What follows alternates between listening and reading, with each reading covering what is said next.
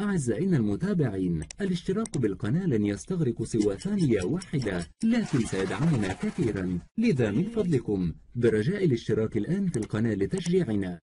شكرا لكم.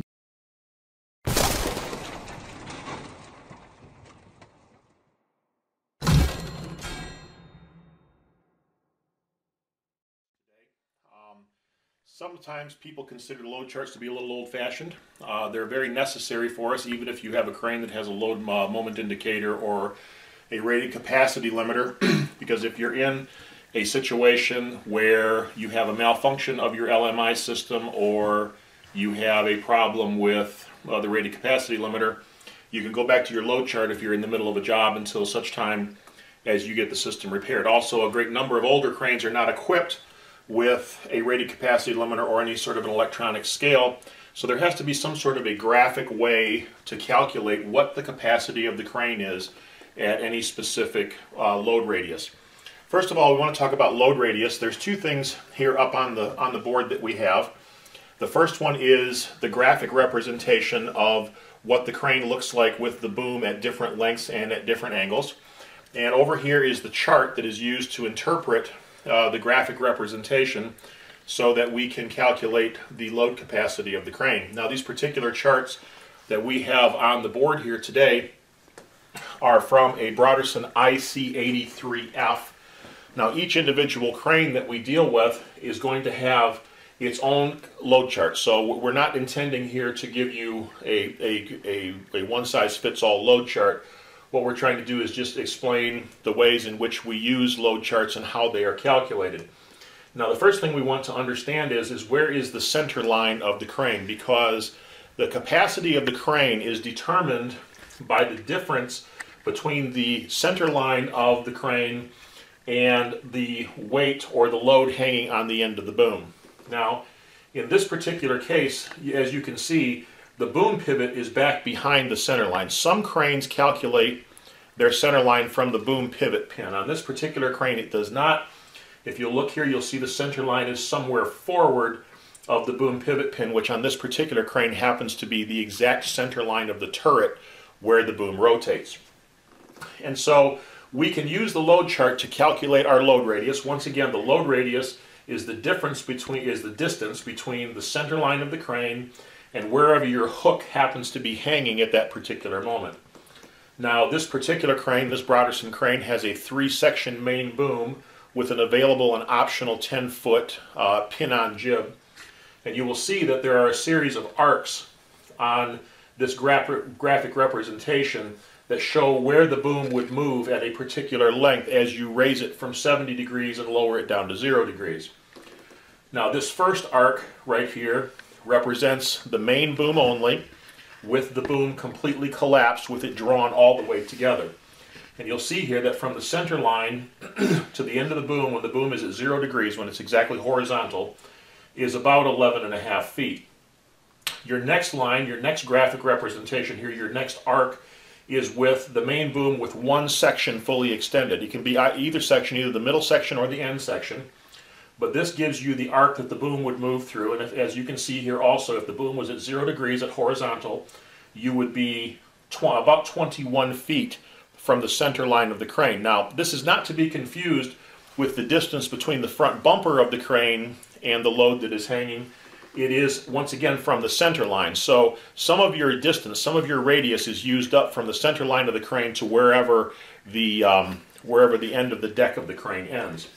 Your third arc that comes here is with the main boom extended all the way with both telescopic sections moved out to the end. And then this final fourth arc is with the jib fitted in place. Now, you'll notice here on this particular picture on the end of it here, the jib is either straight or it is what's called luffed, or it's offset at either it's at 0 degrees here, it's 10 degrees or 15 degrees. And so some cranes are equipped with a luffable jib or with an offsettable jib. Some cranes are not. Most of them, the jibs are fixed and they're held in the 0 degree position. So the first thing that we have to do to be able to calculate the capacity of this crane is we have to know what the load radius is. So, for example, if I had my main boom extended all the way out to its full extension, and I did not have the jib fitted at this time, and I had the boom at the way it is right now at a 30-degree angle, I would calculate and run my finger straight down to the number at the bottom, and I would be at a 26-foot radius. You can see the 26 feet right here. For example, if I had the boom up here at a 45-degree angle, if I move my finger straight down, I would be at about a 20-foot, 5-inch radius or so. It's just a little bit over 20 feet. If I was to raise the boom all the way to the 70-degree position, and I followed this particular point where the arc intersects 70 degrees, bring it straight down, I would be at about a 9-foot radius. And so the shorter the radius, the higher the capacity of the crane. And so once I have used the load chart to calculate what exactly my load radius is, at that point I can go to the chart and I can determine what my crane capacity is at the particular radius in which I have configured it. Now, on this particular chart, there's a couple of things that we have to understand. The crane is rated in two basic ways. It's rated at a 360-degree rotation, and that is the capacity of the crane, and you can rotate the boom all the way around with that particular load without any concern for overloading the crane. Now, in another instance, you can rate the crane as over the front. Now, over the front is generally considered to be with the boom exactly straight ahead at 0 degrees, or within 5 degrees of that, which is a very, very short distance. So if you're going to rate the crane over the front, you have to make sure that your boom stays in that over the front position, because as you rotate the boom, you can overload it. For example, excuse me, here on rubber at a 5-foot radius, you have a 9,400-pound capacity rotating the boom 360 degrees. If you have it on rubber just over the front, your capacity is 11,400 pounds. So as you can see here, there's about a 20-25% difference between the capacities that are rated. So we have to determine which we're going to rate our crane for at 360 degrees rotation or over the front. And so it is my preference that whenever you're setting up a lift, that unless it is absolutely necessary, that you calculate your load radius, you calculate your load rating on your 360-degree rotation. That way you don't make a mistake and suddenly rotate the boom and overload the crane. The other thing is we're going to be rated in each of these categories either on rubber or on outriggers. As you can imagine, the crane is much more stable when the outriggers are placed on the ground than it is when it's sitting on its wheels or its tires. And so whenever possible, in any sort of a lifting operation, unless you're going to pick and carry the load, where you actually pick the load and hold it on the end of the boom and actually drive the crane, it's always preferable to rate the crane on outriggers if you possibly can, to make sure the outriggers are down and they're on a stable surface.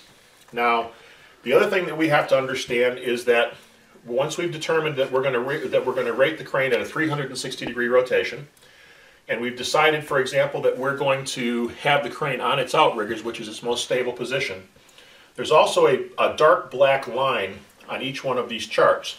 This dark black line indicates the difference between the crane's tipping point and where the crane is going to be structurally damaged. For example, when you are on outriggers, if you are at a 16-foot radius, you're above the black line.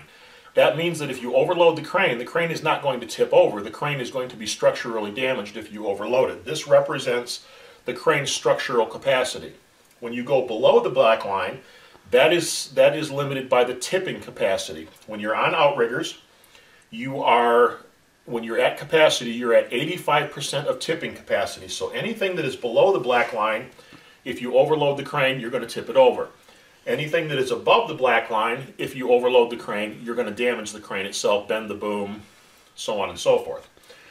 And so, in the example that we gave over here, as you come down with the boom extended all the way out at 30 degrees, you come down here and you find that you're at a 26-foot radius. In other words, you're 26 feet from where the hook is hanging to the center of the turret. And so, if we come to our chart here and we go to 26 feet, if the crane is on rubber, my capacity is 650 pounds. If you come to the next chart, which is on outriggers at 26 feet, my capacity is 2,050 pounds. Now you can see that this being a 17,000 pound maximum capacity crane, that as you move away from the center line, your capacity drops very, very quickly as you move away from the center line. And so the other consideration that we need to have is how many parts of line are we using. For example, on this particular crane, if you look down here, it says use a single part load line for loads up to 9,000 pounds. So if your load is 9,000 pounds or less, you can use a single part line. But if your load is going to be more than 9,000 pounds, but up to 17,000 pounds, you have to use a two-part line to make sure that you have the winch capacity, because the winch is hydraulically limited, that it will not pull more than 9,000 pounds on a single line pull. And so once you've calculated that radius, 26 feet, if you only had one boom section out instead of two extended, you would be at 21 feet. And here, if you look here, if I'm at 21 feet, there is no 21-foot space upon the load chart. You have 20 and 22. So whenever your radius falls in between two spaces on the load chart, you always go to the next higher ones. For a 21-foot radius, I would use a 22-foot rating. And so on rubber, I would have a capacity of 850 pounds. And on outriggers, I would have a capacity of 2,650 pounds. And so when you have the jib fitted, if you go down here to the bottom, this bottom load chart has to do with the 10-foot jib extension. Now the jib extension is there for lifting very light loads to very high heights at your maximum height that the crane will reach. And so you have to make sure that if you're using the jib, that you use the jib chart that's on the bottom. Now here we have the boom extension angle, which is either 0, 15, or 30 degrees. And so if it's at 0 degrees, you use the 0 degree chart. If it's at 15 degrees, you use the 15 degree chart. And if it's at 30 degrees, you use the 30 degree chart. And so in this particular case, most of the cranes that we sell have a non-offsetable jib. And that jib is at 0 degrees. So if I'm using the jib here, I would use the 0 degree boom extension angle. If the boom of the crane is at 0 degrees, this is the angle of the boom of the crane, I have a 2,250 pound capacity. When the boom of the crane's at 30 degrees, this angle here that you see here at 30 degrees, I have a 2,600 pound capacity. When the boom of the crane is at 45, I have a 3,200 pound capacity, and all the way to the point where your boom is almost standing straight up at 70 degrees, I have a maximum of 7,000 pound capacity. Now this chart right here just gives you the capacity of the jib itself. Once the jib is fitted, for example, if I had the jib fitted at 30 degrees, I would go here, it's non-offsetable, the jib is at 0 degrees, the boom is at 30 degrees, so my maximum jib capacity is 2,600 pounds. But I would also go over here and I would check my radius, 34 feet. If I go to 34 feet and I come across here on outriggers, the capacity of the crane itself is only 1,400. Now, the jib will hold 2,600, but the crane will hold 1,400. You, of course, always use the lower number. So, 1,400 pounds, if you look here at a 34-foot radius on outriggers. Now, one note here, these cranes are equipped to pick and carry. In other words, picking up a load and driving very slowly, a maximum of about 2 miles an hour across even ground. But you never use the jib to pick and carry. Whenever you are picking and carrying, you have to use it on the main boom. You never use the jib to pick and carry. So that's just a basic overview of how a load chart is used. Remember once again that when you're above the black line, we're limited by structural capacity. When you're below the black line, you're limited by tipping capacity.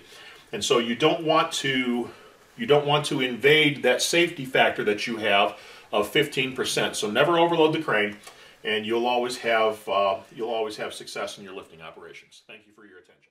أعزائنا المتابعين، الاشتراك بالقناة لن يستغرق سوى ثانية واحدة، لكن سيدعمنا كثيرا. لذا من فضلكم برجاء الاشتراك الآن في القناة لتشجيعنا. شكرا لكم.